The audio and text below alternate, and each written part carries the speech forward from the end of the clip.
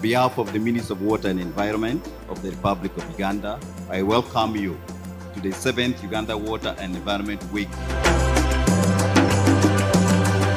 which is being celebrated under the theme, Rethinking Collective Action and Innovative Solutions to Water, Environment and Climate Change Crisis in Uganda. Today we gather united by a cause that transcends our individual beliefs and touches the very essence of our stewardship of God's creation. We are faced with a crisis that threatens the beauty, diversity, and vitality of our motherland. The water, climate, and environmental crisis in Uganda calls for our immediate and undivided attention.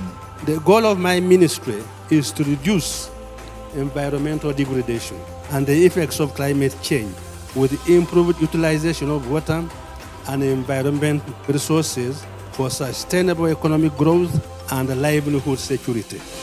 When the oceans look up to the heavens and mirror the stars. After all, we are born by nature.